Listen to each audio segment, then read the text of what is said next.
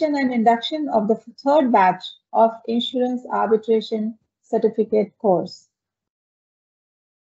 I'm Vandana Kannan, a general insurer and a certified insurance arbitrator, having successfully completed the certificate course offered by AIIRM in the first batch.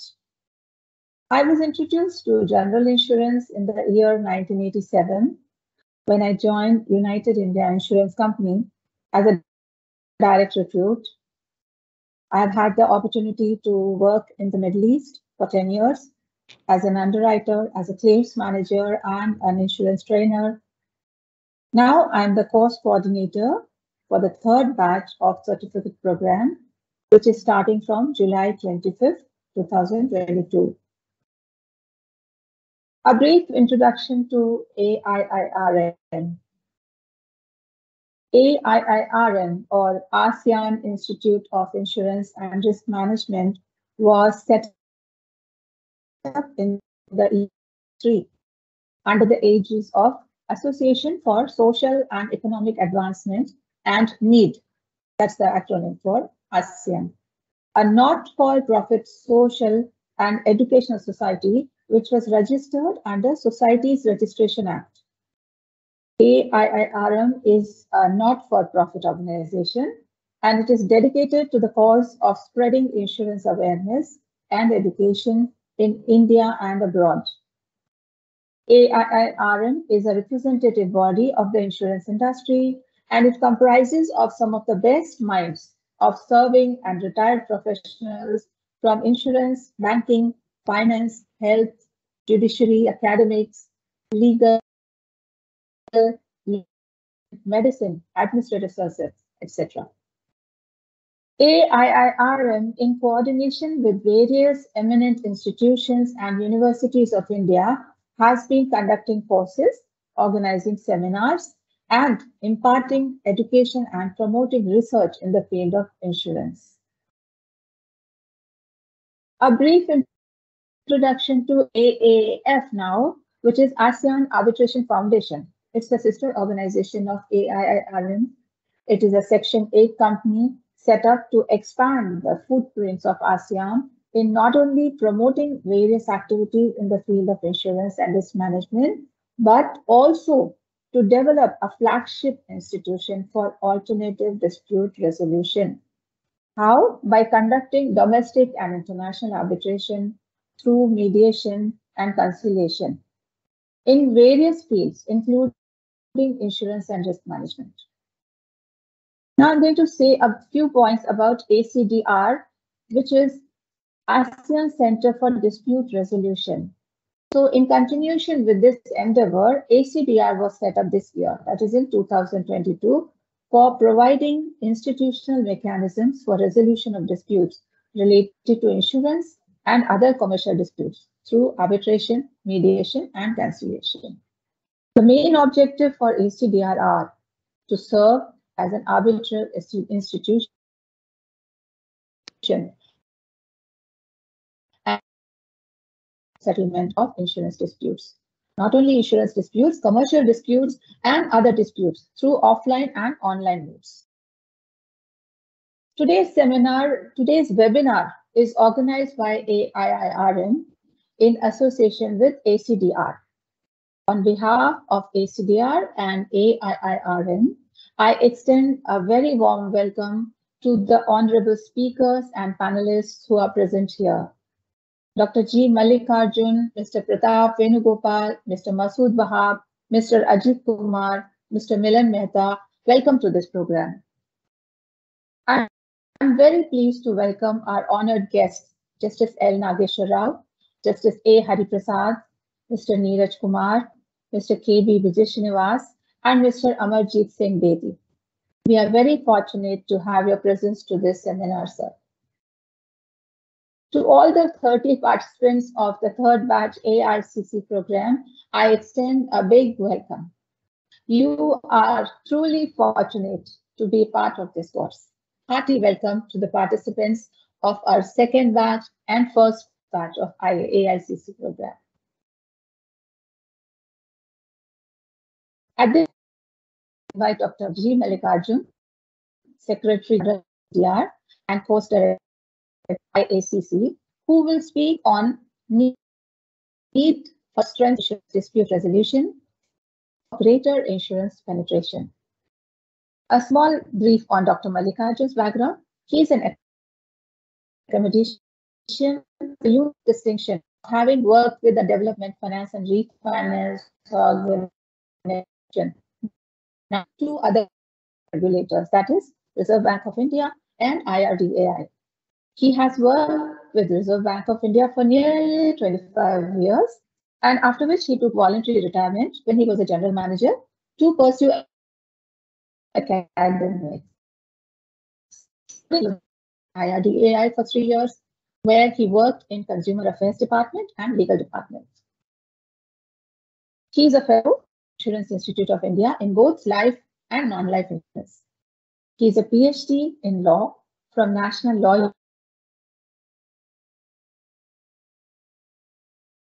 for you. Thank you, madam. So, good morning to all of you, and it's a pleasure to have all of you here. So, I would like to take you through the insurance process and then simultaneously discuss about the grievances that emanate during the process and the mechanisms that are there for grievance redressal and the need to have these mechanisms sharpened in order to enable the grievance redressal to be smoothened so that the need for insurance will be taken care of, and that would in turn increase the penetration. So that would be the gist of the talk that I will be giving today. So first, starting off, as you are all aware, insurance is a financial service which is basically aimed at risk protection, and here the mechanism that is involved is risk transfer. And on this transfer, it is a promise by the insurer in consideration of payment of premium by the insured to make the payment of the sum assured up to the sum assured or insured when in case of a loss suffered by the insured, how due to an insured peril and in accordance with the agreed terms and conditions, and all these assume a lot of significance. And from here we will understand the essential aspects that are involved in this process of insurance, which makes it one of the most complicated kind of a financial service because of the agencies that are involved and because of the process, and more importantly because of the terms and conditions that are there in it. So first you have the insurer. He has to be registered with IRDA. We see a lot of instances where people are duping, and IRDA is coming out with notifications saying that you please check whether the person who is offering a product is a registered insurer or not. The second thing is in relation to an insurance product. So till date, we had the comfort of having a file and use system, and now the regulator has moved on and started encouraging the use and file system. So whether the product that is offered is approved under the file and use system or not, and whether the product that is given in the use and file system, whether it has been withdrawn or not. So if within a very short time of the introduction of use and file, we have had one product where the IRDA has indicated that this product is more like a life insurance product, so you don't issue this product henceforth. So the details relating to unique identification number provided by IRDA for the product, terms and conditions, and placing it on the website is a very important aspect which brings in the first principle of insurance, that is utmost good faith. Then second, publicity material relating to the product is something which is a prospectus or reading material, etc. So these have to indicate the features, benefits, conditions, exclusions, so as to give the prospect a reasonable chance to identify the product and see whether it is suitable. This is the second aspect where utmost good faith comes into place. Then once the person is interested based on the disclosures that are made, he will express his intention by giving a proposal. So whether the prospect and the person who is picking up insurance has an insurable interest is something where the second principle of insurance which gets triggered off. Then in the process of selling, there could be a distribution intermediary like a broker or an insurance marketing firm, common service center, etc. Or it could be a direct sale by the insurer himself. So where the distribution intermediary is there, whether he is registered and authorized person, whether he has the ability to advise the uninformed prospect about it, again where utmost good faith comes into play. And whether he is eligible to sell the product because of the restriction in terms of the number of insurers products that can be sold by individual agents, corporate agents, insurance marketing firms, etc. Then whether he complies with the code of conduct and whether he is eligible to sell the product. So these aspects also are very important, which need to be borne in mind to prevent grievances to be triggered. Then the details relating to the prospect and the risk that is intended to be covered has to be completely given, and you shouldn't let the intermediary or the insurer to fill in the gaps which may lead to problems subsequently, because whatever disclosures are made become warranties against the person who is making the disclosure. So from that point of view, the utmost good faith requirement on the part of the prospect is something which comes about in the disclosures in the proposal form, which is an important stage. Then the decision whether to give insurance or not, and if the insurer decides to give the insurance, what are the terms and conditions? These have to be communicated very clearly. And this process is what is underwriting, and this is where the insurer's influence and the brains of the insurers have to come in, and this is something which cannot be hired off to the intermediary. Then the documentation of the contract is through the insurance policy, where the disclosures, the operative part, terms and conditions and other things have to be provided for, and the copy of the proposal form is required to be submitted. Then information about the grievance redressal system, then free look cancellation in case of life and health. What are the terms and what are the mechanisms where someone finds that a product which is not something that he wanted, or that something that has been promised can be given back. So these comforts that are there for the policy holder have to be provided for in the insurance policy, and this is a very important aspect. Then servicing of the policy like renewal, revival, surrender, then nomination, assignment and loan against policy, then recording of important changes which have an implication on claim, etc. have to be provided for. Then once there is a loss, this is the moment when the insurance services utility is tested. So there has to be an insurable interest sometimes in general insurance at the time when you are giving a claim. Then the claims relating to life insurance are largely survival or death claims. In case of health insurance, hospitalization or reimbursement claims, and general insurance claims are relating to the loss suffered due to insured perils. So you could have claim service intermediaries. In the health insurance, you have third-party administrators, which is optional for the insurer to engage. Where the amount of claim crosses a particular limit, there is a legal requirement for having a surveyor and loss assessor, who is again to be registered with IRDA. And where there is a suspicion of foul play, the insurers engage investigators to handle the claim. And the next and the most critical part in relation to an insurance product is the claim handling and settlement, where the requirement of notice of claim, submission of claim form and documents, then appointment of surveyor and investigator, and obtaining their report within time-bound manner, at which place the other insurance principle becomes operational, like the proximate cause. And determining the admissibility of liability and also the quantum of claim. In relation to the insurance claim, there are other principles which operate in the general insurance space, which is called as the principle of indemnity.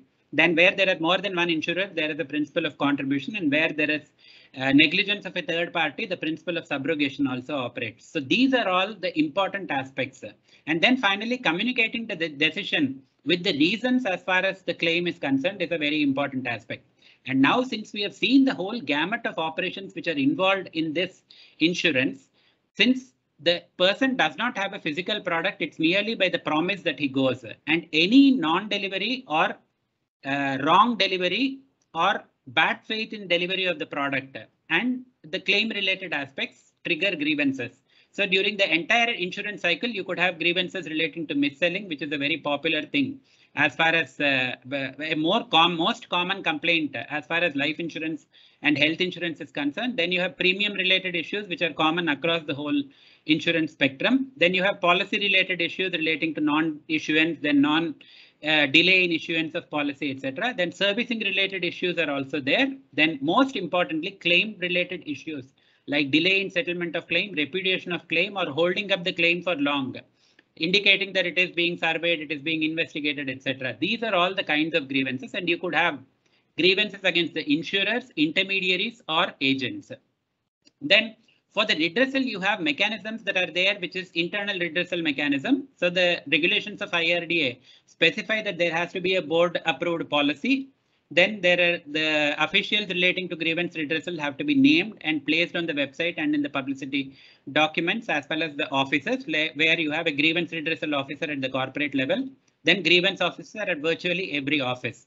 Then you need to have a system of handling grievances, an electronic system, which is connected with the insurance regulator system for receiving complaints through various channels, then for examining these complaints in a time-bound manner, resolving them, providing an opportunity for escalating it for re-examination, and finally for disposing of grievance, giving reasons. Then the volume of grievances, the mechanism of redressal, etc., is to be made public through public disclosures through quarterly statements that are supposed to be published by the respective insurer and placed in the public domain. Then IRDA provides channels for grievance redressal, but it only makes it very clear that it only facilitates grievance redressal, but it does not adjudicate upon grievances, because all unresolved grievances, if they are aired to IRDA for resolution, they will be just doing grievances rather than their regulatory and supervisory functions. But IRDA goes a step beyond the normal facilitation. It has provided channels for registering grievances, like the integrated grievance call center, which is a toll-free number. Then an electronic system for integrated grievance management, where it collates and duplicates the information relating to the grievances, so that at a real-time basis, it will be in a position to assess the efficacy of the grievance redressal system. Then grievance data relating to effectiveness of grievance system, the speed and nature of disposal is monitored by IRDA. Then IRDA uses these for the purpose of assessing the market conduct of insurers, finding out what are the important areas of grievance, does the root cause analysis of the grievances, and then whether there are system updations which are required at the insurer's level, or whether there are regulatory changes that are warranted for preventing or reducing grievances or redressing the grievances. This is the input that IRDA gets out of redressal of grievances. And most importantly, this also helps in terms of providing consumer education, so that what are the areas where the educated consumer will probably have lesser issues and he will be more willing in terms of taking out the insurance policy and covering his risks. The other alternate channel that is available is the insurance ombudsman, but this is basically intended for personal lines of insurance, group policies, sole proprietorship firms, and micro enterprises. And the grievances could be against insurers, agents, and insurer intermediaries, but the limit is 30 lakhs in terms of pecuniary jurisdiction. Then the ombudsman gives a award, and it is indicated to be final insofar if accepted by the customer. Otherwise, if he is not satisfied, he can approach the other channels. So the major commercial policies don't fall within the purview of the insurance ombudsman, and that leaves us to the policyholders to access take other recourses which are judicial for the purpose of redressal of their grievances. So motor accident claim tribunal, it's basically for the third party liability claims. Then you have consumer fora, where even corporates are permitted. The matter is before the Supreme Court, whether they will be they are permitted to be using the consumer fora for the redressal. But as things stand, these cases of corporates in relation to insurance disputes also land up in the consumer fora. Then civil and commercial courts are wherever commercial courts have been set up, they will be examining these matters. Otherwise, it will be the civil courts which will be handling these. And if you see the total number of grievances, they are close to 2 lakh grievances that are there in the system. And the claim related grievances constitute about 20%, 26% of life claims, and 60% of the general insurance claims. Grievances are relating to general insurance claims. And mis-selling complaints constitute 20% of the grievances. And in terms of the number of grievances that are unresolved, the channels that they would automatically go if they are falling within the jurisdiction of the ombudsman is the ombudsman system.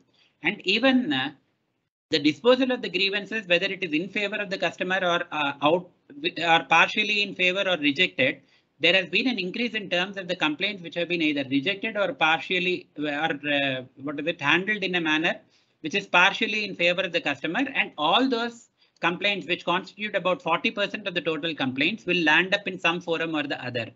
And as far as insurance ombudsman is concerned, though their mandate is limited, the time that is taken in terms of disposal is very, very long drawn, though it should not be so.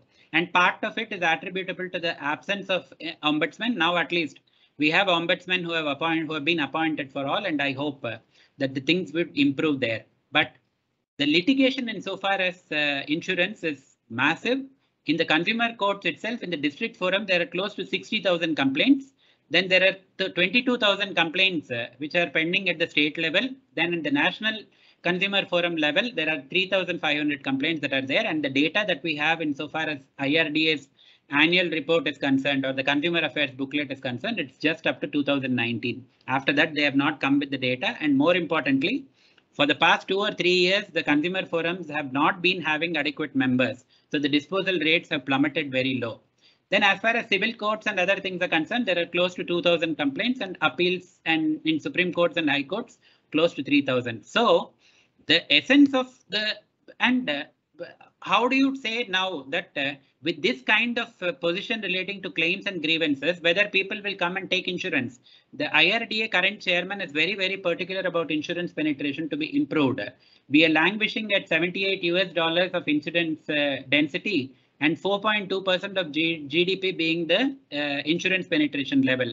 Since the realization of promise is resulting in grievances, and redressal of grievances is getting impacted because of the lax systems that are available in the insurer level and the legal system that is there, you cannot expect that people will come and take insurance, and insurance will continue to be a push product rather than a pull product. That is, in spite of having the need. So notwithstanding COVID, notwithstanding the fact that there have been so many natural calamities, still people hesitate in taking insurance because they shudder at the thought of, or the prospect of going and they're making a claim and getting the money in time. So from that point of view, it is necessary that in addition to consumer education, to educate them about the need for insurance, in addition to tuning the intermediaries so as to sell their products in an appropriate manner and facilitate resolution of grievances and intermediate between the policyholder or claimant and the insurer. And finally, efforts by the insurer to not take the customers to litigation, but find out via media in terms of settling the grievance without having to take the recourse of long drawn court procedure. This is where there is a need for an alternate dispute resolution to be kicked in and made very effective, so that the insurance grievance redressal will be faster, more comfortable, and more amicably resolved, so that the business will be a continuing business. And the importance is more in case of general insurance claims, because there is already a loss that is there, and if this legal process is again long drawn, the entity may go out of business, and with the corporate insolvency resolution process and other things kicking in. So just a problem that is there and your insurance being triggered and the litigation continuing, the entity may go out of business. So grievance redressal is a very important aspect, and there is an absolute crying and rather a dying need for grievance redressal mechanisms to be smoothened and more alternate dispute resolutions to be promoted both at the insurers level and at the regulatory level. The government is doing their bit, and the Supreme Court and High Courts are constantly indicating that we need to promote alternate dispute resolution. So this is broadly my submission, and I thank all of you for your patient hearing. Maybe I would have overshot by a few minutes, but I thought let me link this up so that we get a perspective about the need for grievance redressal strengthening. Thank you very much, and all the best.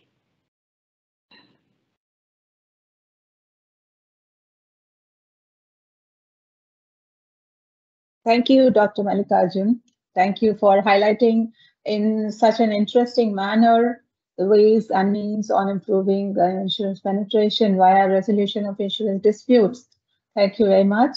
I now wish to welcome Mr. Pratap Venugopal, Chairman, ASEAN Arbitration Foundation, who will speak on scope for ADR, especially arbitration and mediation in insurance. A small bit about Mr. Pratap. He is a senior advocate with Supreme Court of India. He is also a certified insurance arbitrator belonging to the first batch of IACC. He commenced practice of law at New Delhi in the year 1990. So he has a long background in legal practice. He has become an advocate on record of Supreme Court of India in April 1999. And subsequently, he became a partner in the law firm K.L. John years in litigation before the Supreme Court of India, tribunals and commissions at Delhi. He also has extensive experience in arbitration, which involved commercial contracts, engineering and building contracts, maritime contracts, etc. He has conducted landmark cases, including, to name a few, including the SEBI versus Sahara and PACL cases, SBT and Co. versus Patel Engineering Limited, involving the nature of the function of the Chief Justice or his designate under Section 11 of Arbitration and Conciliation Act 1996. I present Mr. Pratap Venugopal to you. Welcome, Mr. Pratap, and the mic is for you. Thank you.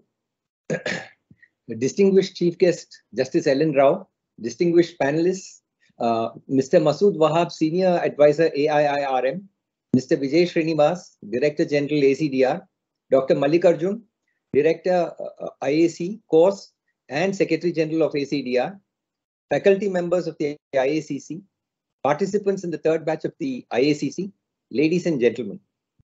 The Indian insurance industry has seen significant growth and development in recent years, with foreign investment cap for insurance companies having been increased from 49% to 74%, while foreign direct investment up to 100% has been permitted for insurance intermediaries. Now, the past 2 years have been relatively busy years for the Indian insurance sector, with widespread impact of the COVID-19 pandemic and several regulatory changes being introduced by the insurance regulator with the aim of stabilizing the insurance market and securing the protection of policyholders' interests. Over the past few years, there has also been an upsurge in the frequency and severity of claims, and this trend seems to be only going upwards in the years to come as the awareness of risks associated with any business increases, and particularly as the legal and regulatory framework tightens.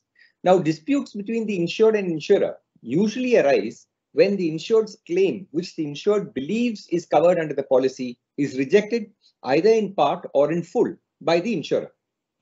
There can be disagreement between the insurer and the insured in relation to the scope of the insuring clauses or extensions, or the applicability of exclusions or compliance with policy terms and conditions, and the quantum payable under the policy if liability is admitted.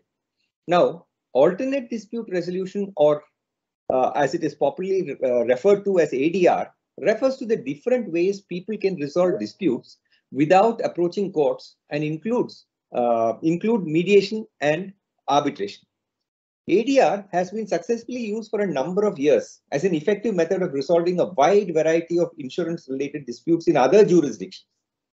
For example, in the United States, arbitration is used to resolve uninsured motorist and no-fault cases, as well as subrogation disputes between carriers.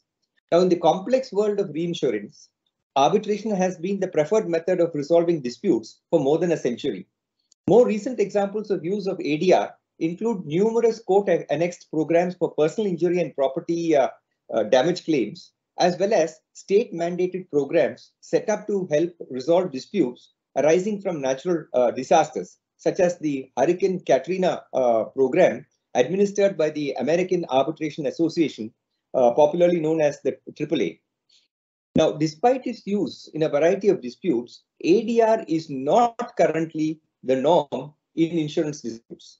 This is because many standard form commercial policies issued in India do not contain ADR clauses. Further, strangely, in insurance policies in India, arbitration clause, if included, provides for arbitration only with respect to quantum and subject to the condition that the claim is not denied. There is no exclusive procedure nor are there any exclusive judicial venues in India for resolution of insurance disputes.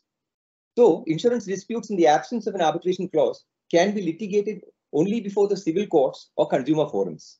As far as consumer forums are concerned, as Dr. Mallikarjun has informed you, though complaints by companies and other entities under the Consumer Protection Act or CPA are currently being entertained, the issue whether such complaints by companies or other entities can be entertained under the CPA, and whether such companies and entities fall within the definition of consumer under the CPA stand referred to a larger bench of the Supreme Court.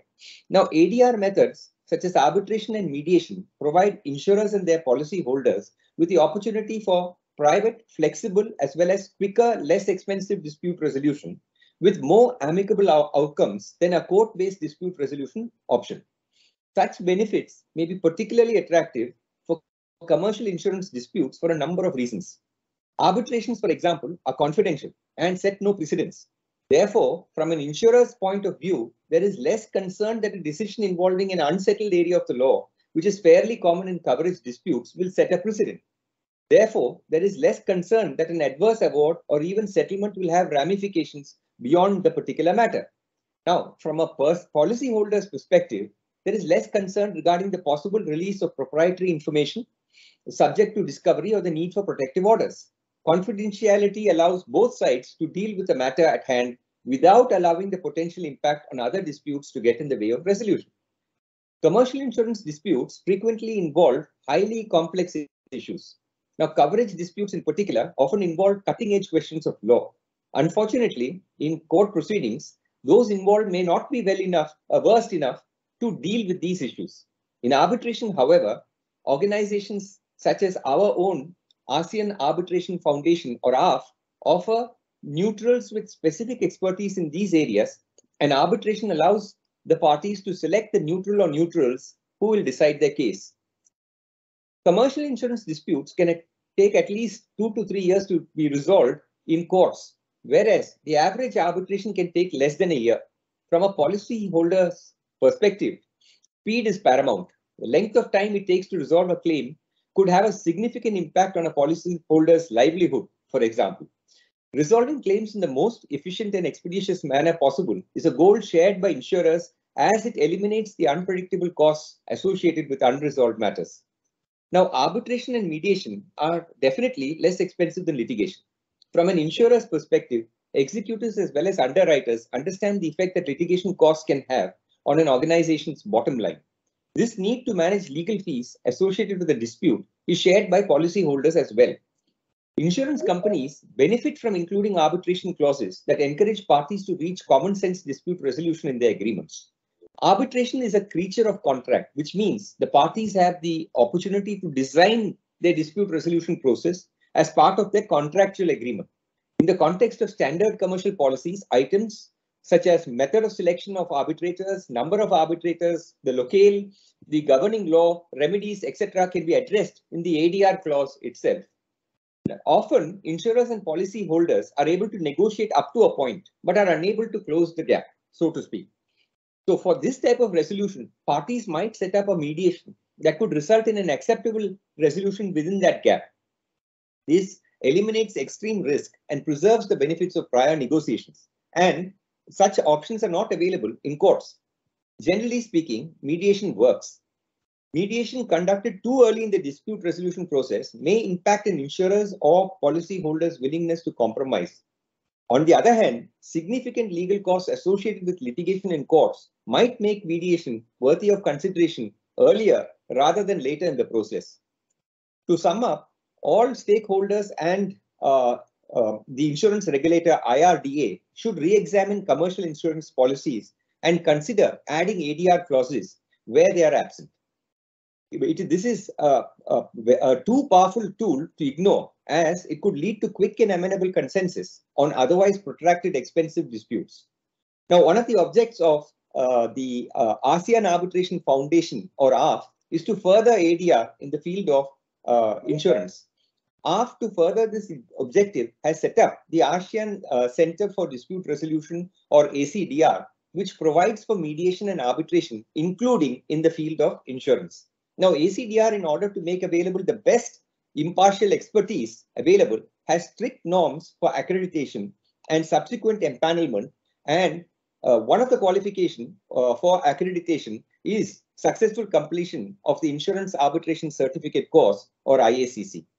Now, ACDR has also exhaustive rules for the conduct of ADR proceedings in order to provide a speedy and cost-effective resolution of disputes, both online or virtually, as also at physical venues, leaving the choice to the parties concerned. I wish all the participants in the third batch of the IACC the very best and hope to welcome many, if not all of them, as AIRM accredited and empaneled arbitrators and mediators in the not too distant future. Thank you very much.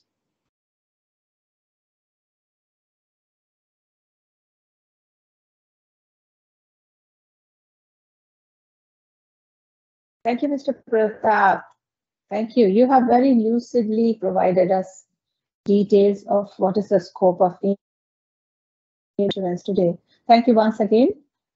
We are very fortunate to have with us today Justice L. Nageswara Rao, former Judge, Supreme Court of India, who will inaugurate arbitration certificate course, and he will also give us a keynote address. I would like to give a brief on Justice Rao. Justice Rao is the 7th person elevated directly from the bar to the Supreme Court and was sworn in on May 13, 2016. He was a senior advocate and a former additional solicitor general. Practiced in Andhra Pradesh High Court before shifting his practice to the Supreme Court of India. He was designated as a senior advocate. Justice Rao has appeared in Karnataka High Court for J. Jayalalitha in the disproportionate asset case. He was successful in reversement and getting acquitted. One of the last cases he argued before the Supreme Court of India was in which he was case. He appeared for State of Tamil Nadu and Christian Medical College. Justice L. Nageswara Rao is also a trustee of the Hyderabad International Arbitration and Mediation Center, which is the first of such kind center in India.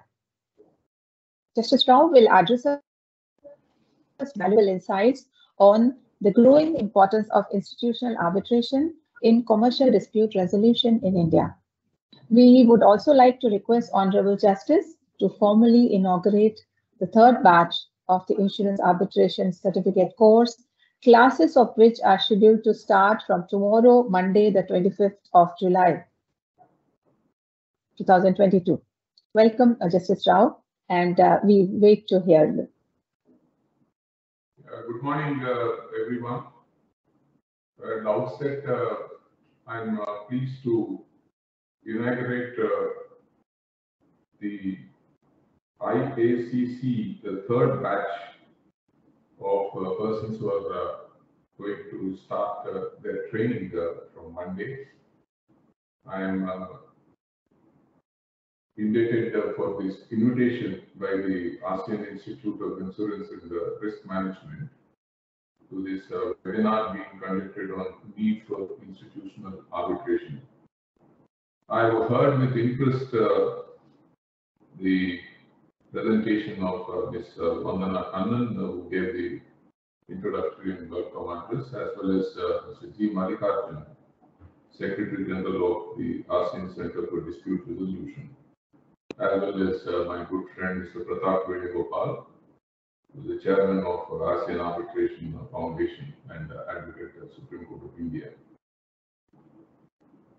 The topic that has been given to me for today's webinar relates to growing importance of institutional arbitration in commercial dispute resolution in India. To start with, I wanted to speak about the question that might arise in the mind of persons as to why there is a need for arbitration when we have a well-set judicial infrastructure, as well as a well-oiled mechanism of courts in this country. It is common knowledge that the judiciary is bursting at its seams. The number of cases that are pending in court are about 4.4 crores when you take the civil courts to the Supreme Court. And according to the statistics provided by NITI Aayog, for disposal of all these cases is going to take about 320 years. Alternate dispute resolution was something that was being thought of for the past 40-50 years the world over to reduce the pressure on the courts and to relieve the courts of making decisions in all matters, petty and sundry included. Dispute resolution, which can be restricted to courts, can be of complicated questions which need attention of trained judicial minds, and where there is a complicated questions of law that would also arise to be considered by courts. There are several cases, the majority of the cases that are going to court, which can be settled by resort to alternate dispute resolution mechanism. With this thought, the process of alternate dispute resolution commenced, which includes negotiation, mediation, conciliation, and arbitration. The Arbitration Act, the first Arbitration Act in India, was in the 19th century. The act that we all know of is the 1940 Act, which was really not working well as an alternative to litigation. And thereafter, the 1996 Act was made following the UNCITRAL model, trying to make it more consumer friendly and which would provide a quicker resolution to the disputes without too much of judicial intervention. The Arbitration Act of 1996 is neutral and it is arbitration agnostic. It does not have any separate provision which are geared towards promoting institutional arbitrations. Having talked about the need for arbitration in the place of litigation in courts, let us straight away go to the topic of the importance of institutional arbitrations in comparison to the ad hoc arbitrations which are resorted to by parties in this country. As I'm asked to speak generally on commercial arbitrations, I would like to make the presentation on commercial arbitrations for the present, and thereafter speak about arbitrations which arise in the insurance industry. Persons who resort to arbitrations under the 1996 Arbitration Act would have clauses in their agreements initially when they enter into contracts which provide that they would resolve disputes in accordance with the Arbitration Act. Arbitration, which is driven by party autonomy, where the parties to the agreement or contract, as Mr. Venugopal was telling you, they have a choice of the arbitrators who are third parties who will resolve the disputes, the applicable law, the seat of the arbitration, and the procedure that is to be followed in arbitrations, in the process of arbitration. These are ad hoc arbitrations. And in case the parties do not agree upon appointment of an arbitrator or a panel of arbitrators, the High Court, in case of domestic arbitrations, and the Supreme Court, in case of international arbitrations, appoints arbitrators under Section 11 of the Arbitration Act. finding that even the 1996 Act has not really worked well, and it was desirable for changes to be made to the Act. There were amendments that were made to the Arbitration Act in 2015 and 2019. After the 2015 Act was made, on the recommendation made by the Law Commission of India and certain comments made by the Supreme Court in cases that were coming up before the court, Justice Sri Krishna was asked to submit a report about the need for amendments to be made to the Arbitration Act with stress on introduction of provisions which promote institutional arbitration. The present Attorney General, Mr. Venugopal, and the retired Supreme Court Justice Indu Malhotra, present Supreme Court Justice Ravindra Bhatt and Justice Narasimha, apart from other senior advocates, were also members of the high-level committee, which spoke to several people who were experts in arbitration. They called for responses from various institutions.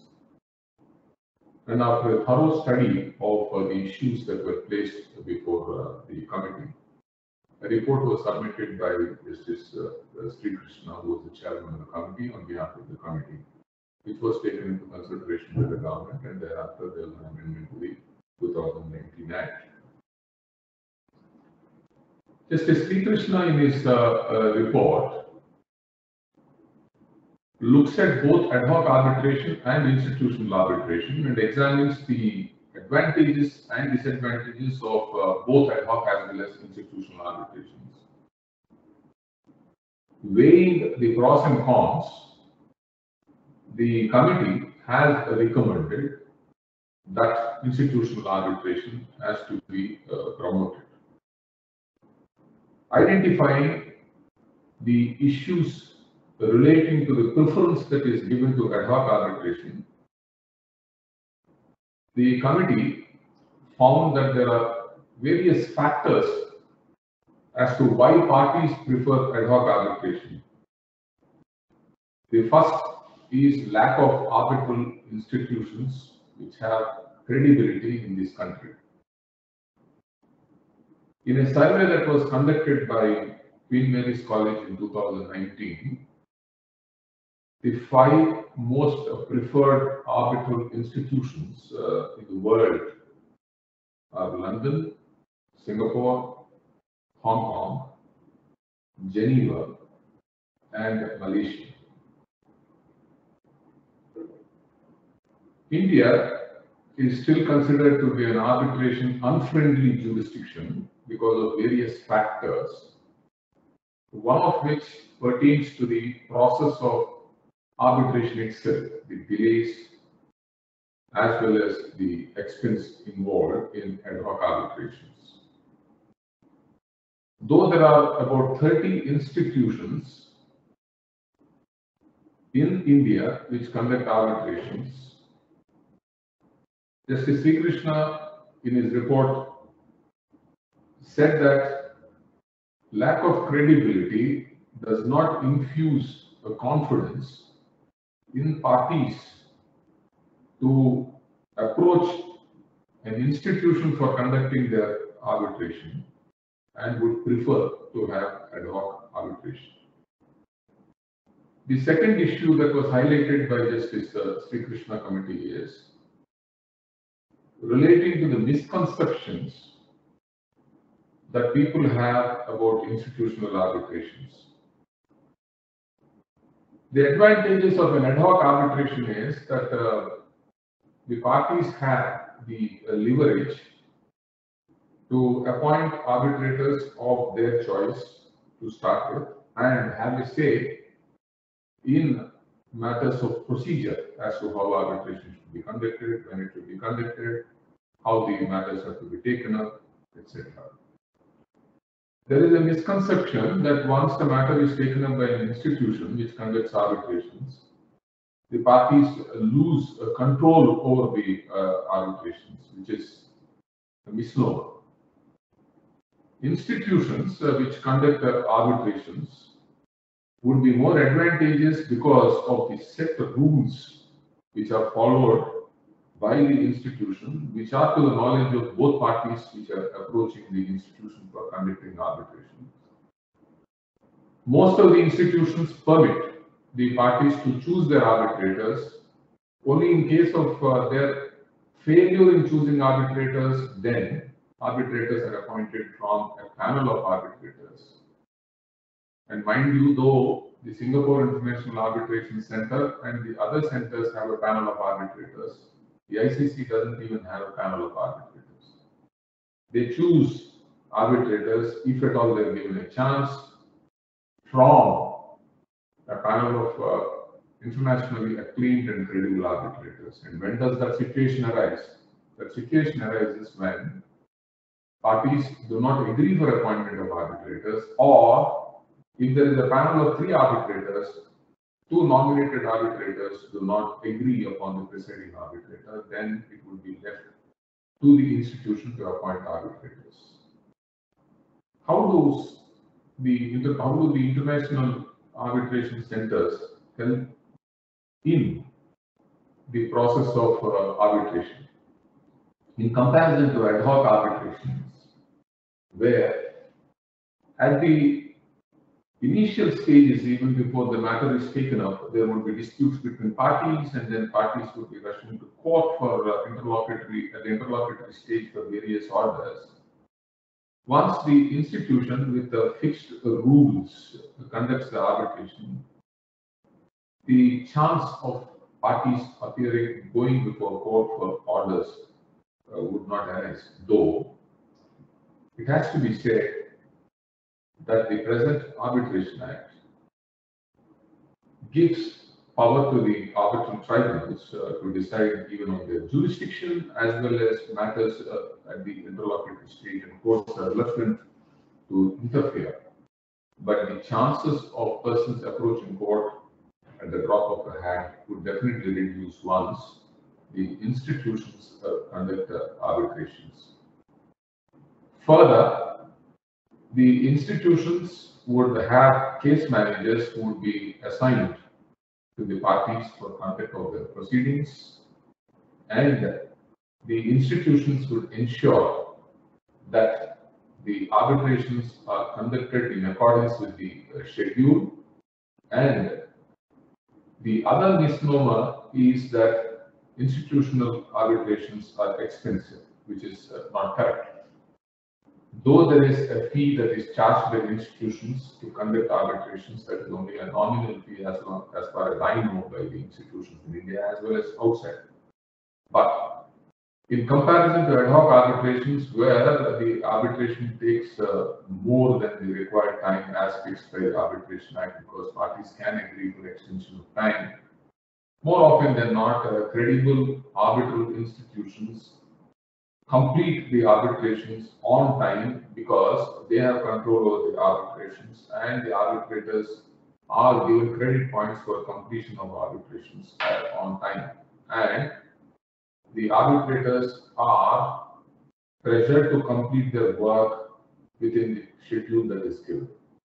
Apart from this, some institutions also study the awards and even rectify the defects, which would reduce the scope of interference of the awards by court.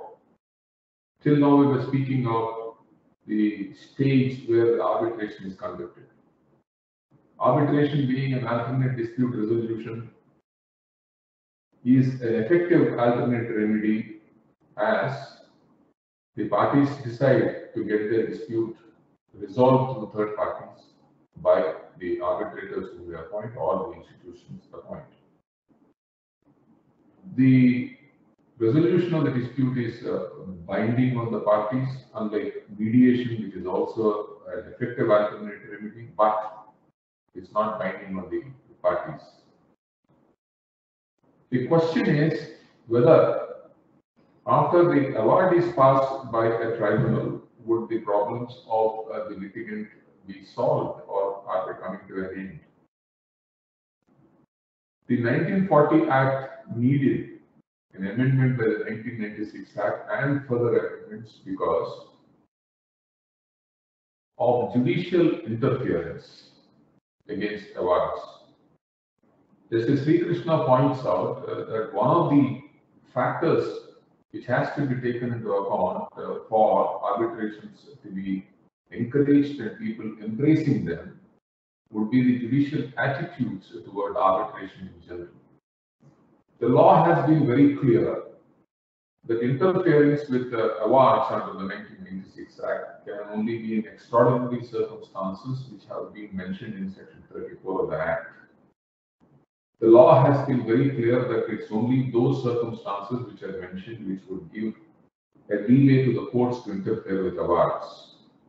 But the experience has been slightly different, as certain courts would interfere in awards on the basis of their appreciation of evidence which is not to be done.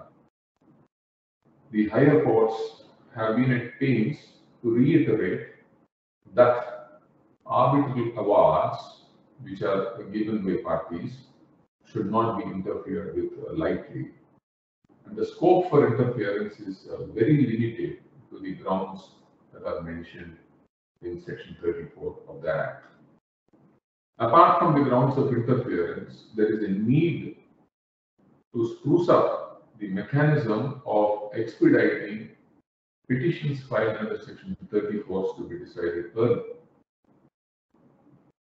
There is a remedy of an appeal against an order passed under Section 34, under Section 37 of the Act, and thereafter parties would approach the Supreme Court, and this is again delaying the process of finality of the arbitral award.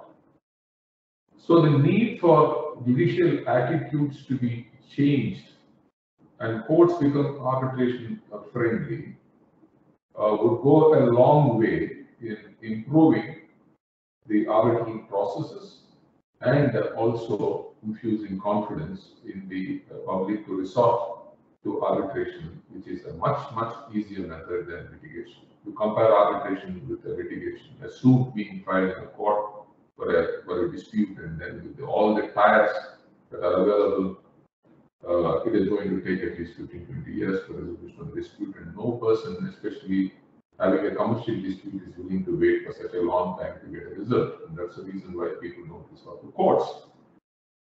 The other problem that has been pointed out by Justice Sri Krishna is the lack of governmental support for institutional arbitrations. Take the case of Singapore International Arbitration Center, which has been established by the Singapore government in the year 1992. Singapore International Arbitration Center is the busiest arbitration center in the Asia Pacific region, and till 2008, there were only about 32 cases before the arbitration center. It's only after 2008 Singapore International Arbitration Center picked up, and now the number of cases that are handled by the Singapore International Arbitration Center are in hundreds, and 30 to 35% of the disputes that go before the Singapore International Arbitration Center go from parties who are from India. The reason for Indian parties going to the Singapore International Arbitration Center, where the applicable law is the Indian law, is because of, again, going back to this first point, which was highlighted by the Sri Krishna Committee, that is lack of credible arbitral institutions in India. So there is a need for governmental support for setting up arbitral centers like the Singapore International Arbitration Center, which has the blessings of the government. Even the Hong Kong International Arbitration Center also has the support of the government, where infrastructure has been provided by the government.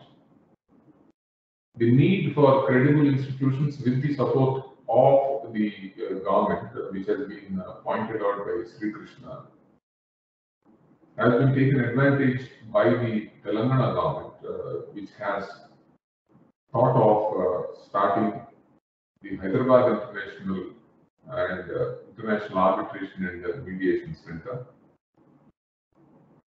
They have provided the infrastructure, and the International Arbitration Center has a governing council with 3 international arbitrators and other persons who are experts in the field of arbitration, who would be in charge of running the center.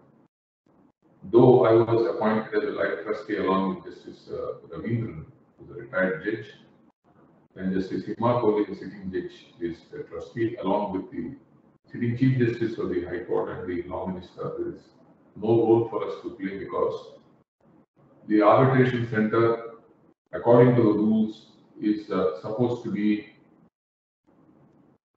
run only by the governing council without any interference either from the judiciary or from the executive government. And that's how the Singapore Arbitration Center has done well.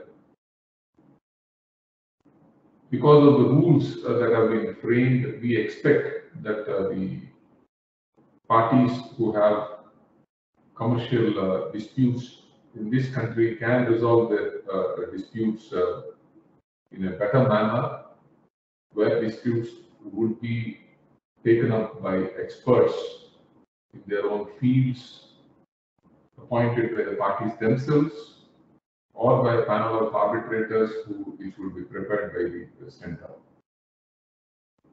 I want to make a point here that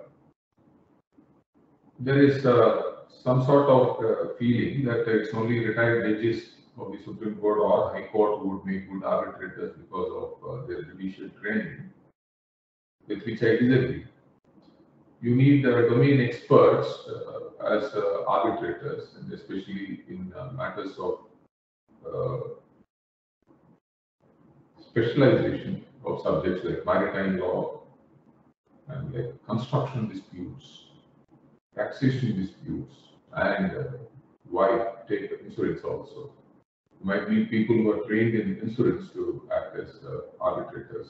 In this, a need for preparing a panel, as we have discussed in the meetings of the Governing Council, separate panels to be prepared from domain experts.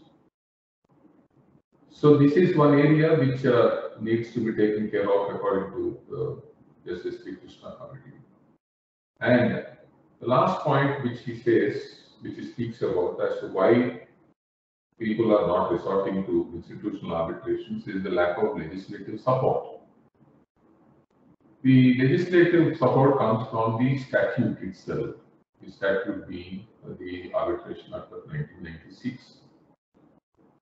When the Singapore International Arbitration Center can appoint arbitrators when parties approach it, the provision which existed in the 1996 Act confers that power on the High Court, as I already said, in respect of domestic arbitrations for appointment of arbitrators, and the Supreme Court in respect of the international arbitrations. An amendment was made to the Act by which the Chief Justice of the High Court has been given the power to nominate arbitral institutions for appointment of arbitrators on the basis of their accreditation by the Arbitral Council of India. The problem is that the amendment that is being made to the Arbitration Act has included a separate chapter relating to the Arbitral Council of India being established by a high-powered committee, which would supervise arbitral institutions and take forward arbitrations and also deal with the problems of arbitrations generally.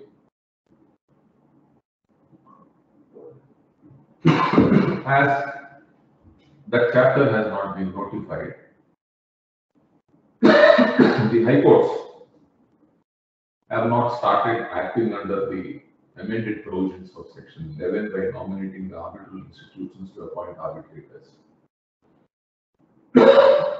I have seen that the Supreme Court has referred matters for appointment of arbitrators to the Mumbai International Arbitration Center in a few cases. That's under the power that is conferred on the Supreme Court. The problem for appointment of arbitrators by the courts has arisen because of the number of petitions that are filed under 11(6) being pending for a long number of years before the High Courts. I have been told by the Chief Justice of the Court that there are petitions filed under 11(6) for appointment of arbitrators pending for the past 3 to 4 years, which means that a party wants a dispute to be resolved, there's a disagreement on the appointment of arbitrators, and so he approaches the court with a request for appointment of an arbitrator, and there we are, the matter is still at that stage. Arbitrators are not appointed. Assuming that the procedure of appointment of arbitrators is handed over immediately to the institutions, and the institutions immediately, they don't delay and they appoint arbitrators, and the arbitration kick-starts. That would provide an impetus to the arbitration proceeding itself, where there would not be any delay. Now, while referring to why institutional arbitration should be preferred over ad hoc arbitration, I just dealt with the 5 problems that people normally think of when they want an ad hoc arbitration. To buttress my point that there is a need, there is an imperative need for institutional arbitration to be encouraged. In my own words,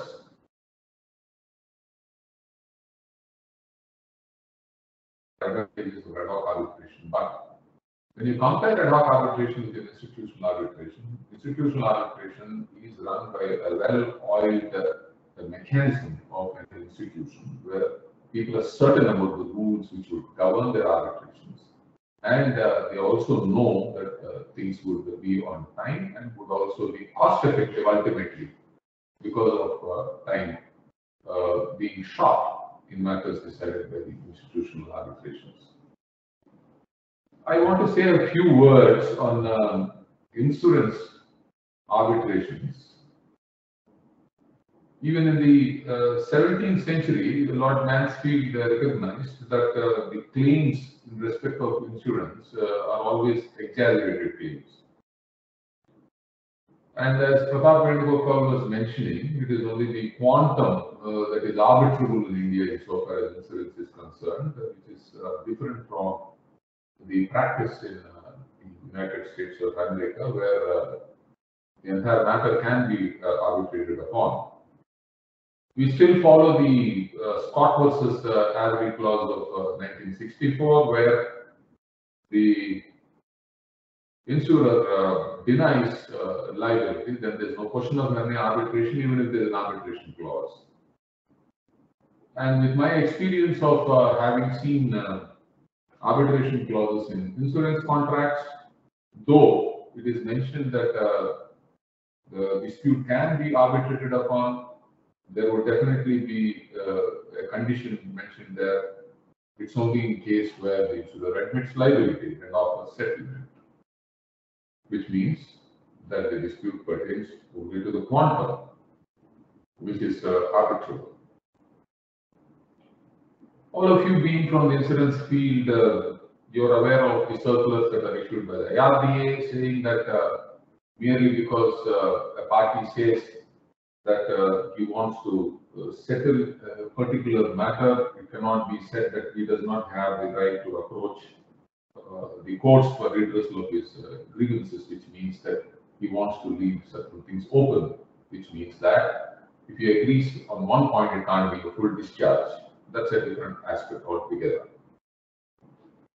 The Supreme Court has considered the arbitration clauses in insurance contracts, and they have upheld those clauses to say that arbitration can be resorted to only in case of quantum. Now, Mr. Venugopal and Mr. Mallikarjun also referring to the reference of a matter which was decided by the Supreme Court earlier relating to the disputes of arbitrations in insurance contracts being decided by the Consumer Disputes Forum. Because the existing law is that the Consumer Disputes Forum has jurisdiction over matters pertaining to insurance contracts and claims, but that's going to be considered by a larger bench, the correctness of which is sub judice at present. I've heard Mr. Venugopal, Mr. Mallikarjun saying that there are 60,000 disputes that are pending in various fora at several tiers in the consumer forums, as well as a few thousands in the Supreme Court. Though I am aware of the fact that there are false claims that are made, that there are exaggerated claims that are made in insurance, which is the common experience of everybody. I'm not sure whether it would be advisable even for the insurance companies to keep fighting litigation in courts in cases of genuine claims instead of taking a hardened stand. Mediation would be a very useful tool for settling these disputes unnecessarily without spending too much time in courts and effort of personnel in the insurance companies. We all know that ultimately the claim made is allowed, it also carries interest, and it would be an insurance company which loses out. There would be a need, according to me, that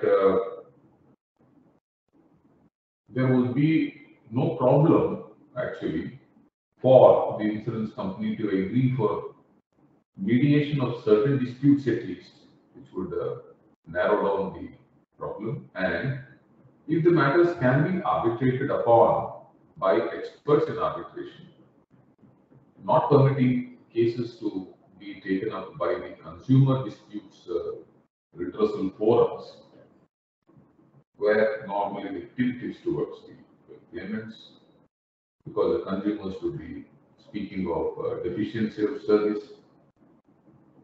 Would it not be better that these disputes are resolved amicably by resort to alternate dispute resolution mechanisms? And the idea of institution arbitrations would come in here because of my experience with the Hyderabad International Arbitration Center, where the claims that are made by MSMEs, medium and small scale enterprises, are running into a few thousands in the state of Telangana, which are going to be referred to the arbitration center according to the request that was made by the center. The government is examining it. Medium and small scale industries have claims of a few lakhs against the government, and there is a complaint that even those claims are not being taken up and completed on time. The time that is given for completion under the Act is 3 months. So we have volunteered and made a request to the government, in case those claims are not completed within 3 months, those claims also can be sent to the center, and then we will try to resolve the disputes early. So merely because it's a small claim, it doesn't mean that the institutions would be very expensive to complete the task, and it would be a good idea to approach the institutions so that the resolution would be much faster. There is an imperative need for the executive as well as the experts in institution in insurance companies to think about claims pertaining to insurance contracts being settled through arbitration, and that too through institutional arbitrations. Why don't we follow the American method? The American method being that it need not be only the quantum, but the entire matter can be resolved through arbitration process or through mediation process, which would put an end to the claim or dispute. You cannot avoid disputes. Any commercial contract, whether it is an insurance contract or whether it is any other contract, disputes are bound to arise. What is to be found out is the ease of doing business between people and resolution of disputes early, quicker resolution of disputes in an inexpensive manner. We are thinking of improving our economy. We are also inviting parties from outside this country to come and invest in this country. One of the issues that arises for consideration of any investor is, in case I have a dispute, is it going to be resolved in a fair and impartial manner? Is it going to be a faster resolution of the dispute, or would I have to wait for a long number of years? What I am speaking on the international front would be applicable even to domestic disputes, especially the insurance disputes. So, my dear friends, I would leave you with this thought that there is a need to explore the possibility of getting the entire matter relating to an insurance dispute being decided by alternate dispute resolutions like mediation, negotiation, conciliation, and of course arbitration, which is binding, which is slightly different from the earlier modes which I mentioned, and with preference to institutional arbitrations. I thank the organizers for giving me this opportunity to share my ideas about the need for encouraging institutional arbitration. Thank you very much.